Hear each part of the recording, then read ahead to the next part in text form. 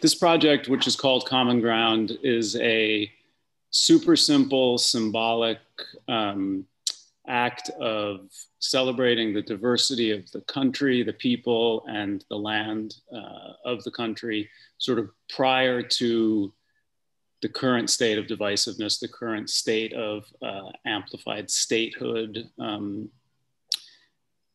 and going back to a time when this is sort of what the map would have looked like, where it was trees and this earth, the soil or the clay and the water.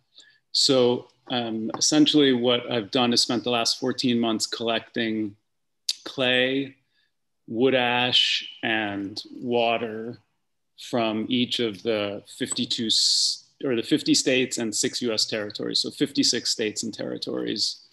And the idea is to combine all of the materials into a single unified material. So to sort of erase the statehood, erase these lines, and go back and celebrate this state of the country. I mean, it's a simple idea. It's a little bit of a naive idea, but it's also sort of a, I hope, interesting and powerful idea.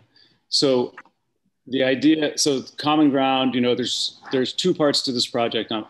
I've collected all these materials, I'm making a single material, and then the idea is to make work from those materials. And there's 2 pieces to the project. One is to make a series of 56 pots, sort of ceremonial pots, which I'll show you. And one is to make 56 plates, cups, and bowls, and then use those to have meals around the country where 56 people who wouldn't ordinarily have a seat at the same table will have a seat at the same table, and hopefully will facilitate some finding of common ground. So hence the name, hence the sort of double entendre about the ground that it's coming from, and just a couple of definitions there. So here are 56 clays sort of laid out alphabetically, symbolically, with the territories mixed in with the states equally. And I had, as I said, it took me about 14 or 15 months to collect them all. So I had this opportunity to take this one picture of them all together before starting to mix them, which was just last week, starting to combine them. Here's just a close-up where you can see really how incredibly beautiful they are as individuals, and I'm hoping will be even more so as a collective. So here is the beginning of mixing some of them in large buckets, just to see the kind of amplified diversity of them in their adjacencies. And this is the beginning of what it's starting to look like as a single clay, which will then be mixed with the ash and the water. And of course, once it's fired in a kiln, it will not look this color. There's really no way to know what the ultimate color will be, but that's kind of beside the point, or that sort of is the point, is that when you mix everything together, you don't know what you're gonna get. This is the ash, some of the ash being mixed, which is more subtle than the clays, but also incredibly beautiful and diverse and interesting. And just as a side note, I took a little taste of every one of these clays and ashes, and you can taste, you can smell the differences, you can taste and smell the similarities. It's quite literal. It's really a very literal project. So this is a quick study, a couple of pages of sketches to show the evolution of the form that became the pots, the ceremonial pots, sort of starting on the upper left with a sphere or an egg as kind of universal forms, you know, cross-cultural forms found throughout nature. And then having a kind of simple thought of like, well, maybe these things should be open rather than closed, as a gesture of being open to communication, information, education, other ways of thinking, etc. And then having it stand on a strong foot so that it's, you know, stable, having these handles that sort of reference ears, which is again very literal and not subtle. So the pots became, here's 56 of them, these kind of battered, yet strong, standing, open, pots representing whatever you want them to represent. They have many cultural references throughout history and across continents and cultures. They also, in a way, represent the country, for me, the people, different societies, etc. So then the materials that I've collected, so this clay body is from about 4 or 5 different states mixed together. And then the materials, the 56 will be turned into a glaze, as well as some of the ash will be blown into the kiln to create an environment, which will have an effect on the pots and also sort of become part of the DNA of the pieces. Here's a quick set of sketches of just trying to figure out what should the plate, cup, and bowl look like. Should they be tall and slender? Should they be short and squat? Ultimately, it came to a very simple form that would be stable, that could travel around the country, that could take a beating, that could hold a soup or a stew or cereal or tea or wine or nectar or whatever. So hang on, I'm gonna go back 1 second, Scott. So with where I got to with the project was once I started envisioning the idea of these meals around the country, my first thought was, well, I'll have one in every state. And then I realized, well, that's sort of a silly idea because the whole point of the project is to erase the divisions of statehood and to celebrate the country as a whole. The other thing that I realized was that this is a much bigger project in terms of the meals and the notion of food and food ways and bringing people together around food and all of the important symbolic and literal beauty and baggage that comes with making a meal for 56 people who don't ordinarily eat together, practically and symbolically. Who would make it, what food would be served, from what origins would it derive, etc. So I started looking more into the world of foodways as a discipline, and found Scott Barton, who is an expert in this world and a professor in this world and a former chef. So we have a mutual friend who connected us, and I approached Scott about participating in the project, and specifically helping by curating the meals portion of the project, which he agreed to do. And we met last summer, probably in June. So we've been working together now for 6 or 7 months, and it's been a fantastic, for me, it's been an unbelievable education and experience, and I'm incredibly grateful that Scott's participating in the project and that he's here today with us. So what's going to happen now is we're going to just discuss the project now that you have a brief intro. So here's something that Scott wrote, and I'll introduce Scott Barton, and he can take it from here. Scott, are you with us? Good afternoon. Thank you to Ragna and Barbara and everyone involved in producing this really impassioned and vibrant day. I've learned a lot. I've been here for all the day, and I'm really grateful. I want to acknowledge that I'm on Lenni Lenape land here in Harlem in New York. And as you heard, Adam is in the West Coast and I'm in the East. And together we're trying to figure this out in the best way possible with the knowledge and skills and tools that we have. This is a very big project, very daunting and exhilarating at the same time. And it raises, as you will hear, a plethora of questions, and some of which we cannot answer. They need to be answered by engagement, by being in community and in communion with other people, which is a large part of this statement that he has presented that I had discussed with him in one of our calls. To think about food and breaking down boundaries, to think about ways and to build off what Leah Penniman and Naima Penniman and the people at Soulfire spoke about, of looking at the root of breaking down hierarchies, of finding ways to come together that we can't erase difference, but acknowledge the difference and embrace it. For me, it means that it needs to evolve in each location that it can occur in. that needs to work towards people's strengths and not impose a dictum. It needs to think about what they can bring together, both as individuals, but then potentially as a new community. It could be a meal that has indigenous people and immigrants from a variety of countries, people who are landed here for generations that come, like me, a descendant of Caribbean and Southern background, and how we look at our foods and share them, both foods that come with us as we think of the transfer of foods, like Soulfire discussed, the things like okra and watermelon and true yams, and the native foods like turkey and chili peppers and corn and wild rice, and how we can bring those together. How can we create a template whereby maybe one of the courses is green, and that could be seaweed for someone on the coast. It could be collard greens in the deep south that's cooked. It could be wild harvested lettuces or cultivated lettuces and herbs.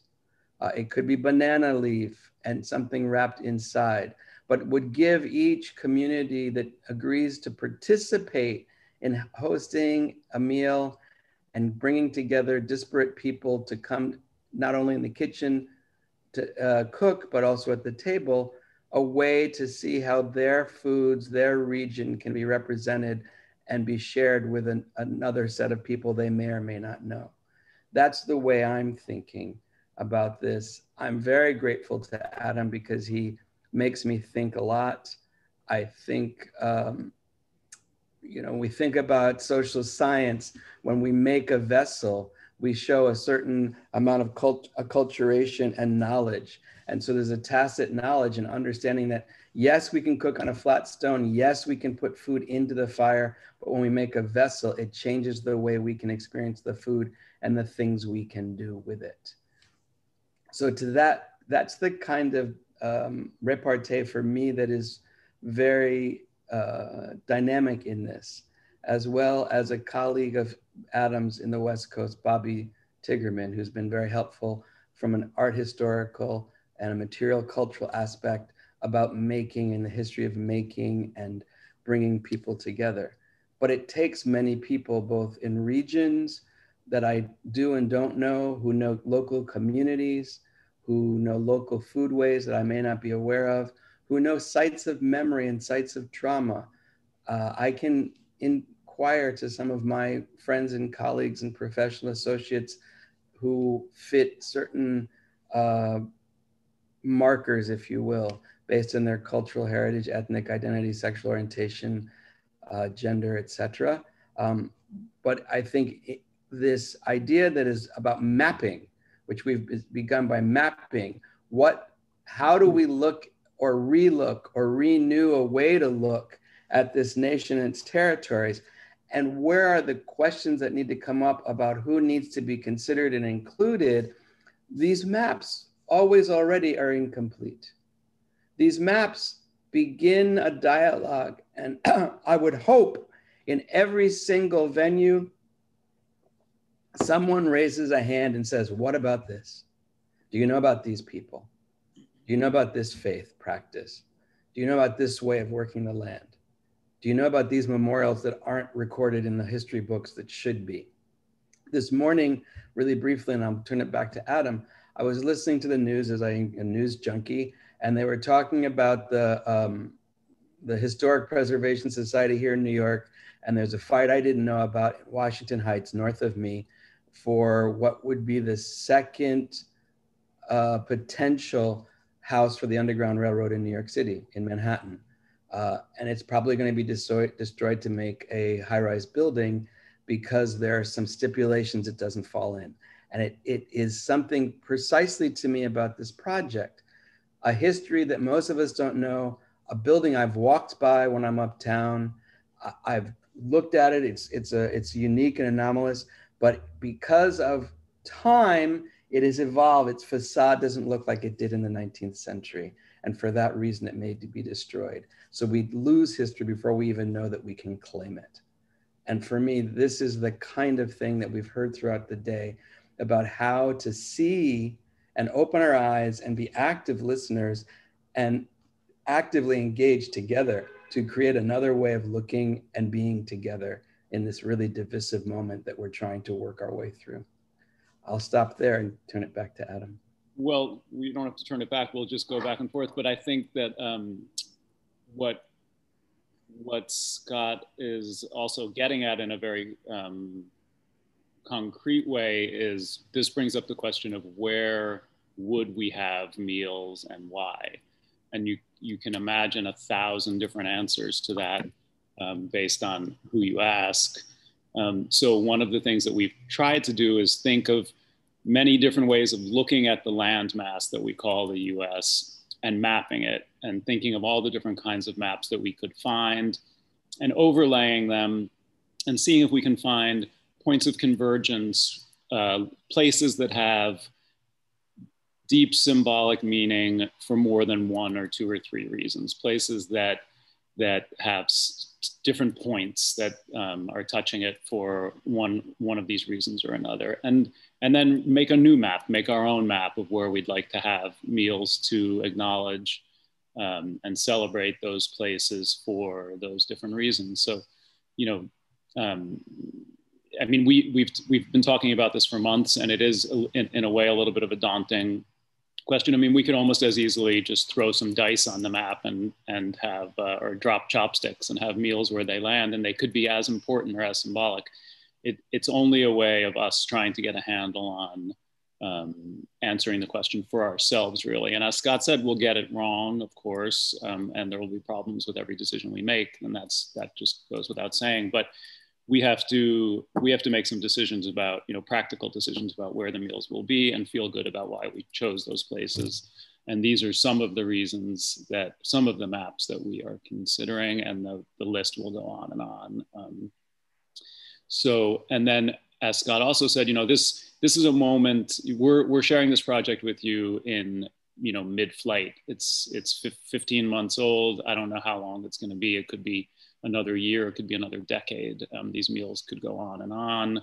The idea of the pots, the first body of work that I showed, the ceremonial pots, is that they will be completed and exhibited, and they may be exhibited sometimes with meals or independently, and then at a certain point in the near future, they'll be redistributed back, one to each of the 56 states and territories where it will live permanently. The idea being that it's a single piece, it's a single sculpture or gesture that has 56 components, and each one of those components will live in one of the states or territories. So it's a shared sculpture, and it will live on that way. It could be in a public library or a museum or a school or whatever, just someplace where it can be on display with an explanation and viewable by the public, so that the conversation that hopefully this project will initiate can be transmitted in as many ways as possible. One, through those pots, through these meals, through some sort of documentation. So my point in saying that this project is mid-flight is that we still have a million questions, and here's a list of some of the many, many questions that we discuss every time we start talking about it. Who will be at the table? A very important one is, how will these conversations at the tables be initiated, directed, recorded? How do we address the really tough issues that we're talking about head on at a dinner table, and not have it be just, wow, that was a delicious meal. I've never eaten anything like that in my life. Thank you, good night. And, you go home to your corner. So how do we have those conversations so that they are meaningful and deep, and we don't have a rumble. We're not hosting rumbles all over the country. So those questions, and then some really fundamental things like, should they be outside? Should we be sitting with our feet on the ground, or is it okay to be inside? Should they be cooked on open flame, or can we use a commercial range? The design of the table or tables, how do we make sure that you don't just sit and talk to the person next to you the whole time and then leave? How do we move people around? All sorts of things, utensils, dietary restrictions. Will there be alcohol? How are we going to get these things to travel from place to place, from meal to meal? We have had conversations about all of these topics, and there are more topics. You know, the closer we get to having the first meal, more of these sort of practical issues will arise, no question. So with that being said, I'm gonna, on this slide, I'm showing that we have a website for the project specifically. On that website, there's a contact button with an email thing with a box where you can write whatever you want. If anybody wants to weigh in with any opinions or thoughts on any of these things or others, we're happy to hear everyone's opinion. That's my Instagram handle, and Scott's below. And you know, this project for us is a living, breathing, ongoing, big, long, complicated project that it's not just the two of us. It's going to be a lot of people involved. So feel free, if you're interested in following along on the website or commenting along. We're into it. You know, one of the things he just said that interests me, well, one of many, you know, when Adam spoke about what I'm calling the vessels that will live on, that becomes a memorial. And we've all watched these memorials have been taken down or defaced in this last year, specifically after the assassination of George Floyd, among others. And, you know, how and where do these memorials live? And if, for example, we can create a meal that honors, say, Matthew Shepard and the pipeline and the Little Bighorn that are not geographically far apart in real time, in real space, how do we create that conversation and record it? Who is it our job? Because at one point for me, it's about decolonizing and taking away hierarchies. It is important, possibly, if it can work, for the people who are there to record it and then find out what they reference and what is important to them to share, and if they will share it back with us. This is daunting, as I said earlier, but exhilarating and challenging at the same time in all of the good ways, and will take an army of like-minded and unlike-minded. At some point, I know that I will sit with or cook with somebody who is diametrically opposed to my ideas. But if I can see them, and if they can see me, and if we can hear each other, maybe we can see where we can come together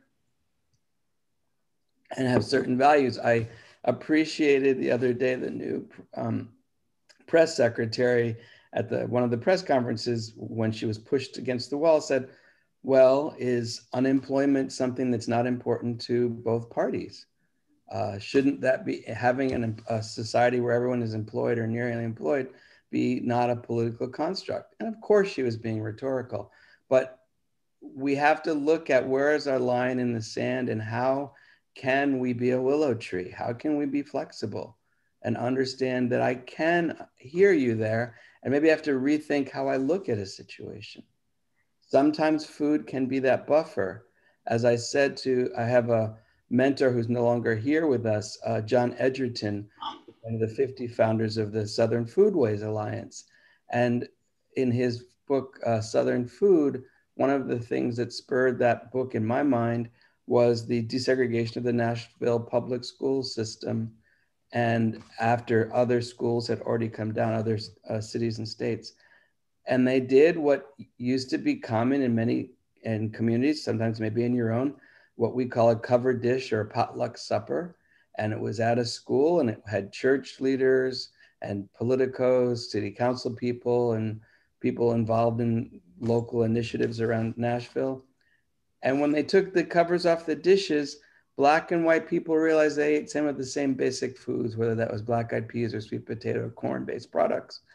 And that allowed them to say, oh, if you eat that food, well, how do you make it? Or how's your mama make it? So then they had a conversation before they had to get to the sticky, difficult thing about we have to desegregate the school system and talk about better racial equity in this town. And I can't say it will always happen, but it was a perfect storm where food became the thing that broke down barriers to allow people to see each other. And my hope would be that that can happen more often than it doesn't. That's certainly the idea of having, one of the questions once I made the decision of combining the materials and then making work was what to make. And the idea, obviously, of making a plate, cup, and a bowl was to bring people together around food. It's an age-old, proven. I mean, there are meals that are disasters where everyone storms off, and then there are meals where the opposite occurs. And of course, our goal is that people find some common ground around the table that we make. So